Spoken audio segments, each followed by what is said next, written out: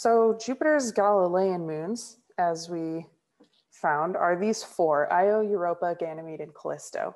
And all of these are roughly the size of Earth's moon up to about the size of Mercury. And all of them have, very different surface characteristics, as we can see in these images here.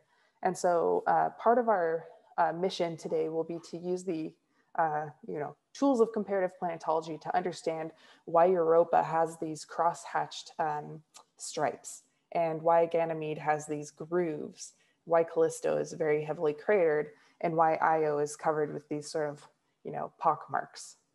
So we'll try to understand that here. But first, I have a poll question for you. So based on the discussion we just had, why is it likely that Jupiter's large moons formed by an accretion in a disk of material surrounding Jupiter? Okay, so our best answer here is E. All of the above support that hypothesis. So there's circular orbits in the equatorial plane and revolving in the same direction that Jupiter rotates.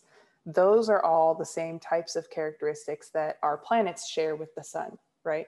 I mean, maybe circular orbits isn't, totally true here.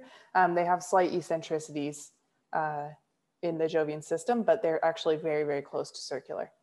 Okay, the most interesting fact though is that the Galilean moons have densities which decrease with their distance from Jupiter. And we just saw, comparing the terrestrial and the outer planets, that the terrestrial planets are rocky, metallic, high density, and the gas and ice giants are much lower density.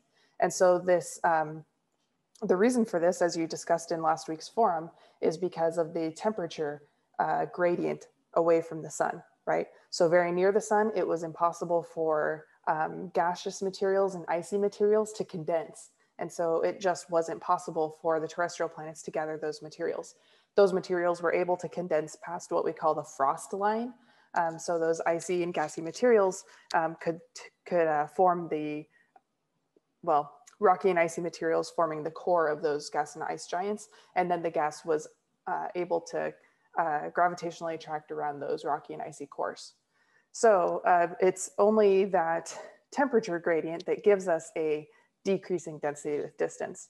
So the fact that this happened in the Jovian system tells us a couple things. First, it tells us that those moons formed in an accretion disk around Jupiter. But second, it tells us that Jupiter had enough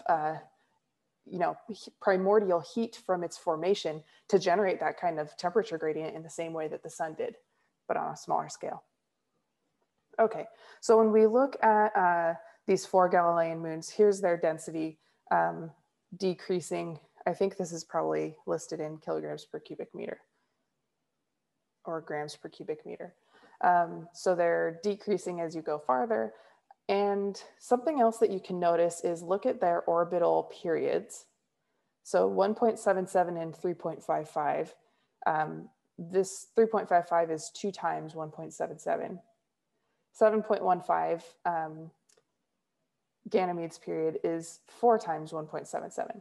So these have a pattern of, in their orbits, what we call an orbital resonance. Okay. And when we look at the interior of the planets, I'm not going to give you all the details about why this is. You can explore that in the activity we're going to do today. But just to give you a feel for what those interiors look like, Io and Europa, being the highest density objects, have a metallic core and rocky mantles. You can figure out what this blue layer is supposed to be when you do your activity. Ganymede and Callisto contain more ice and rock. So Ganymede does have some metal in its core and a small rocky lower mantle, but its upper mantle is icy. And Callisto is not differentiated at all. It's just kind of a slushy mix of ice and rock. Okay, so you'll come back to the details for why, like what evidence we have for these internal structures later on.